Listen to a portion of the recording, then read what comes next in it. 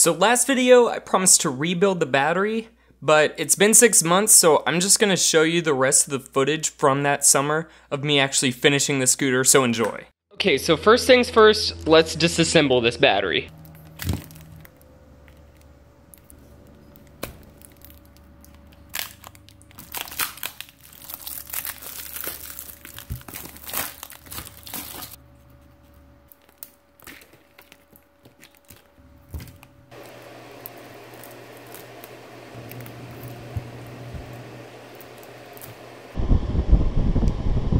The next hour consisted of using needle nose pliers to separate each battery. So that is all 26. Unfortunately, I accidentally blew 2 of them when I was trying to pry off the solders. Instead of trying to pry off the solder, I decided to heat up the solder and then use the plunger to remove it. I just finished cleaning up these batteries and I'm pretty happy with it. Okay, so taking a bit of a break from the battery. This is the old chassis and I'm looking to salvage some of these thin sheets of metal, which will be used to make mounts for the motor controller. So I just need to cut these and weld them onto the new chassis and then drill some holes.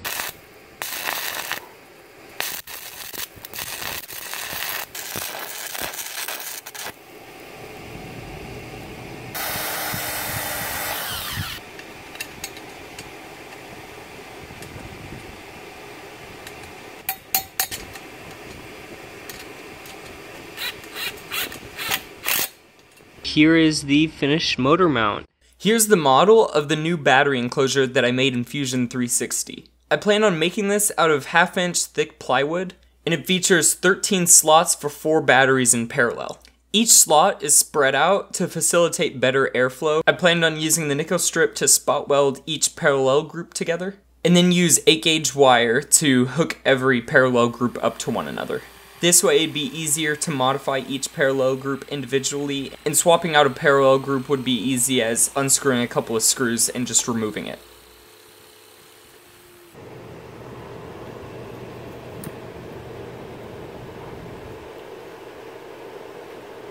Alright, so here is the battery pack.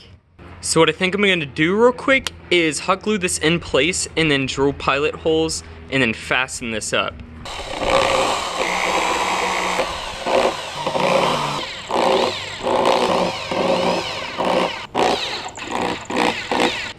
Yeah, I think it's a pretty good time to start spot welding up the battery pack. So the spot welding is finished. I cut my wire into multiple segments and crimped ring terminals to either side. I also crimped some lower gauge ring terminals to the BMS leads. I used number 8 screws to fasten the ring terminals to the nickel strips and into the plank of wood behind it. After I had fastened all of the batteries correctly, I decided to test it out. Unfortunately, due to not balancing the batteries beforehand, I ran into some charging issues. While some batteries were at nominal voltage, some were completely dead. And what I'm gonna do is I'm actually gonna cut the new batteries in half and just have this as a 13S 2P configuration just to see if the battery works. After cutting and spreading out some of the parallel groups so that each parallel group had the same voltage, it was testing time. Two. Oh,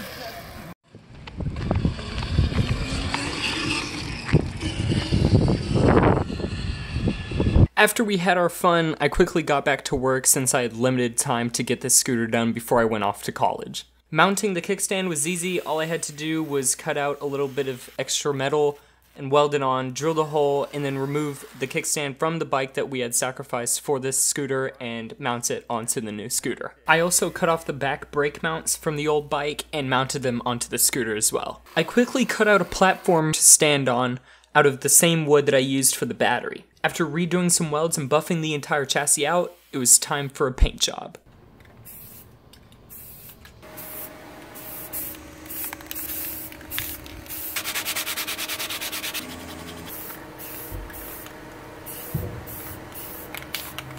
I'm very happy with the results. The performance is great. I didn't get to paint it the colors I wanted to because of the time crunch, but I like the black. The adventures with the electric scooter are far from over, but For now, all I have are some clips of us riding, so enjoy. On my way to the GDC.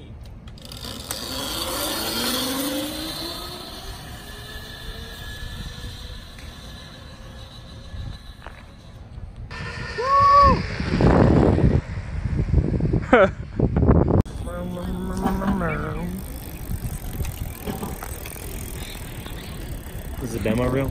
Yeah, this is the demo reel. This is for Kale's next video. Oh, yeah. Riding the scooter on campus. Nobody wants to see that.